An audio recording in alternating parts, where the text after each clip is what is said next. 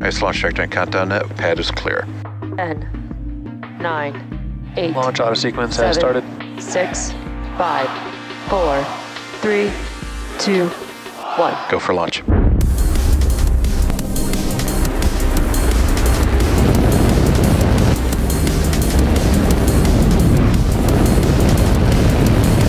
Vehicle is supersonic. Stage separation confirmed. Dragon, separation confirmed.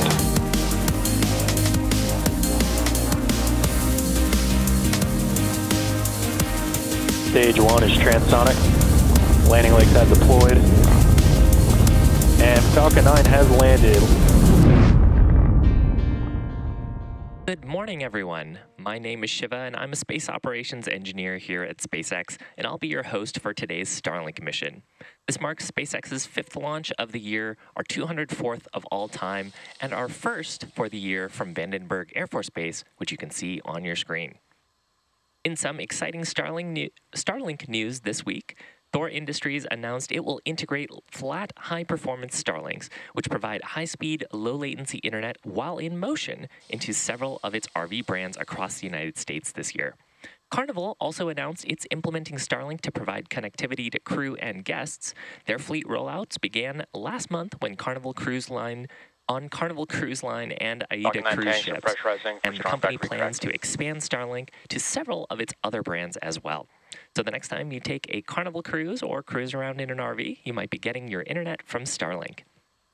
Now, the weather and range are both green for today's launch attempt. We're proceeding with a T0 of 7:43 a.m. Pacific time.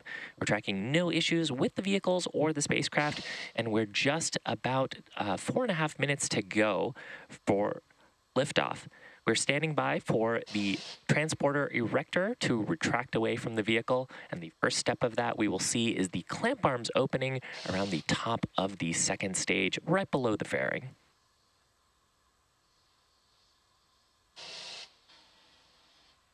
You can see they've begun to open around the second stage in preparation for the transporter erector or the strongback to recline.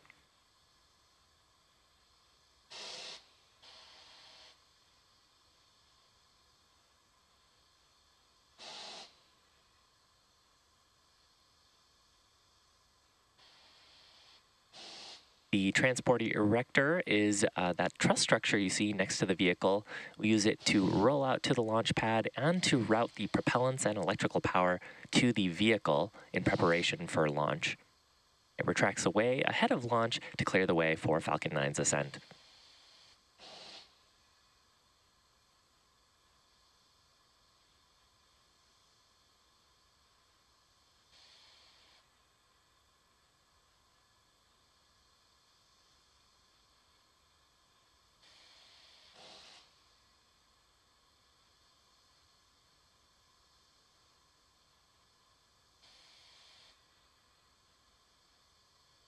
Stage 1 LOX load complete. And Stage 1 POGO. With that call out, we have completed liquid oxygen loading on the first stage. And at this point, we are fully loaded with both RP1 fuel and liquid oxygen oxidizer on the first stage. We're going to hear a similar call out on the second stage shortly for Stage 2 LOX load complete.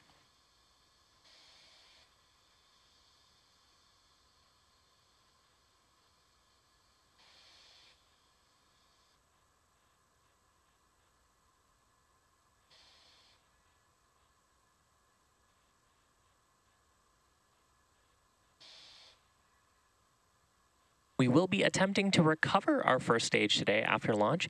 You're looking at a live view now of our drone ship, which is stationed off the coast of Baja California to catch our booster when it makes its way back home.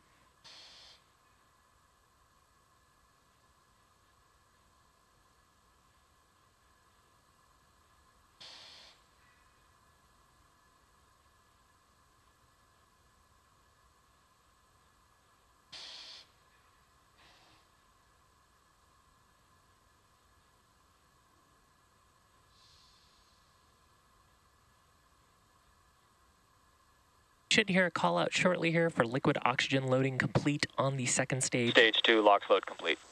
There it is. And just taking a look at this rocket, you may have noticed that it is lacking soot. That's because the first stage is brand new for today's mission, flying for its first time. We will be attempting to recover it on the drone ship we saw earlier, and that reusability is what allows SpaceX to refly the most expensive parts of the vehicle and reduce the cost of access to space. Coming up, the next major milestone will be Falcon 9 transition to startup. Falcon 9 is in startup. That Falcon 9 is on internal power, and its flight computers have taken control of the rest of the launch countdown. LD is go for launch. And there, the launch director has given their final go to proceed for today's launch attempt. So we're going to listen and watch as Falcon 9 takes our 51 Starlink satellites to space. T-minus 30 seconds.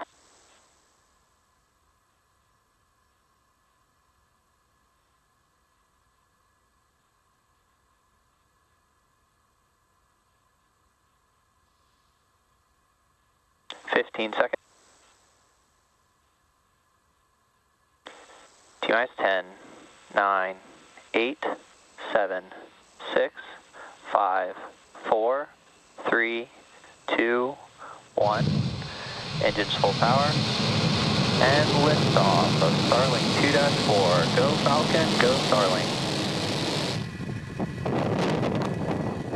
Vehicle is pitching downrange. Stage 1 propulsion is nominal.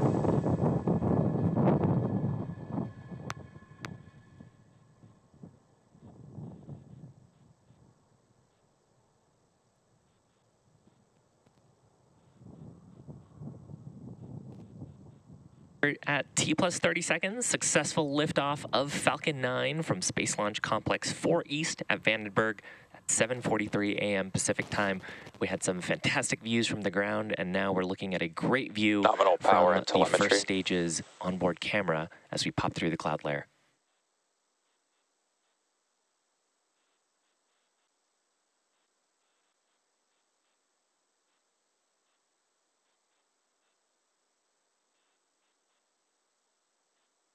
Vehicle is supersonic. Now we're traveling faster than the speed of sound. Max Q. And there we are through the point of maximum aerodynamic pressure. That's the highest stresses that we'll feel during the flight.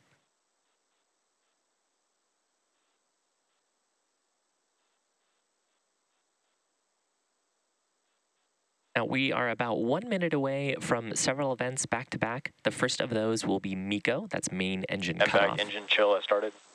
Followed by a stage separation, and then SES-1 and fairing separation. So MECO is where we shut down all 9 of the Merlin engines in preparation for separating the stages at stage sep.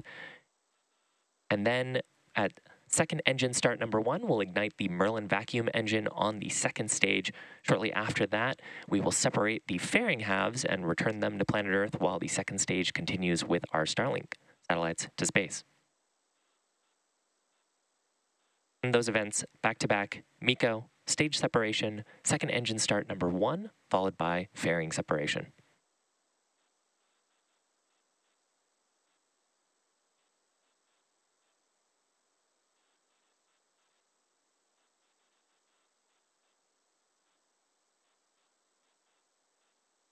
Stage separation confirmed.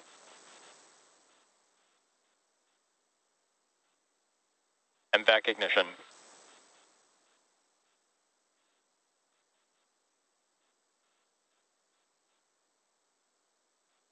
Fairing separation confirmed. And with that, we had successful MECO stage separation. You can see the Merlin vacuum is ignited and even saw the fairing half there in the shot. We're looking at a live view right now. On the left-hand side of your screen is Falcon 9's first stage. We've deployed the grid fins in preparation for re-entry. On the right-hand side of your screen is Falcon 9's second stage. That's a shot of the Merlin vacuum engine. Now, those 2 fairing halves, we will be attempting to recover them once they come back to planet Earth, and use them again on a future mission.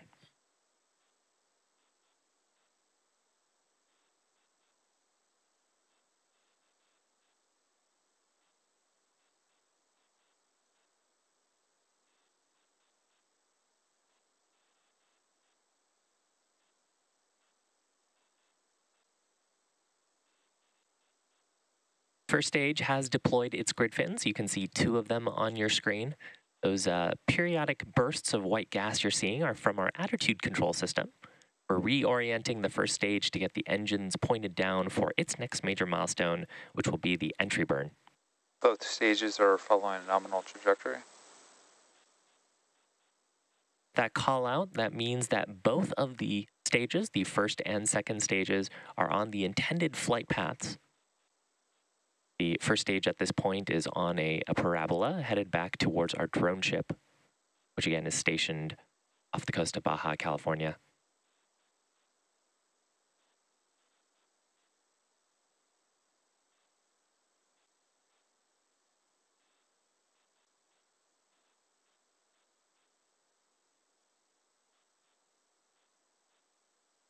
The second stage, which is about a couple minutes into its burn, this burn lasting until about T plus 8 minutes and 40 seconds. It's carrying our Starlink satellites to orbit.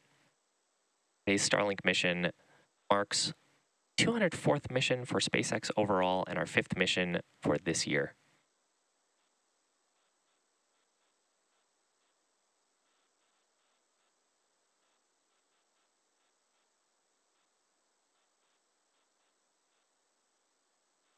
As a reminder, Starlink is a satellite internet constellation designed and manufactured by SpaceX to provide high-speed and low-latency internet to people living in remote and rural locations around the globe.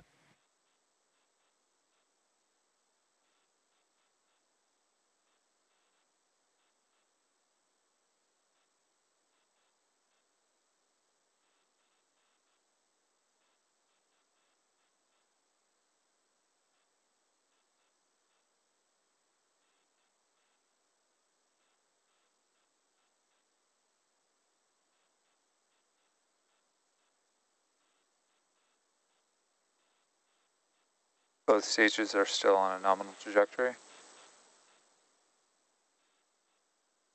You might have noticed that the first stage's altitude is decreasing. That makes sense because it's heading back towards our drone ship. Of course, I still love you. The first stage's next major milestone is coming up in about 20 seconds. That'll be the entry burn, where it'll light 3 of its Merlin 1D engines to slow down for atmospheric re-entry.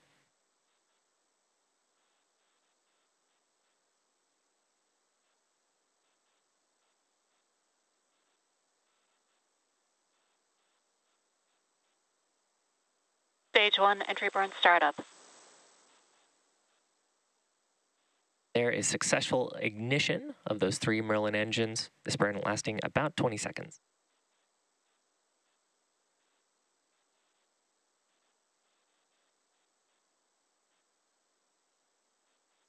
Stage 1, entry burn shutdown.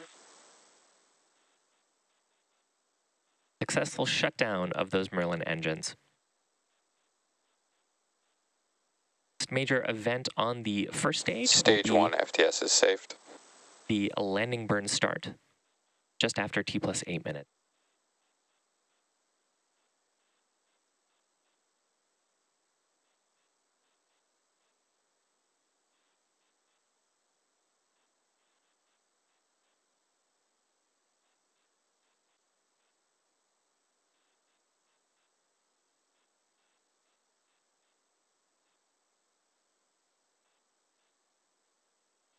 Stage 1 transonic. With that, that means the first stage is traveling near the speed of sound. We've got a few events coming up back to back here. First will be the landing burn on the first stage. That burn will continue until the first stage lands. During the landing burn, we'll also hear a call out for second engine cutoff number 1, or SECO 1, on the second stage. Terminal guidance. Stage 1 landing burn. Started a single Merlin engine on the first stage. We'll expect to see the landing legs deploy shortly. Stage 2 FTS is saved.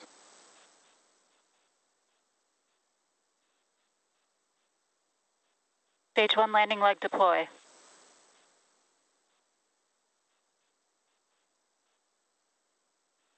Stage 1 landing confirmed. Successful landing of Falcon 9's first stage. You also heard a call out there for MVAC shutdown. Now, this landing marks our 166th overall landing of an orbital class rocket that includes both Falcon 9 and Falcon Heavy missions. Orbit insertion. With that call out from the guidance team, the second stage is in the nominal or intended orbit. The second stage is carrying our 51 Starlink satellites into low Earth orbit. And with that, we are going to bring our webcast coverage to a close for today. Now, if you're interested in following along with our mission, we're going to keep our nets live on YouTube. And of course, you can check out our social media platforms for confirmation of Starlink deploy. Thank you for tuning in today, and we'll see you for another launch soon.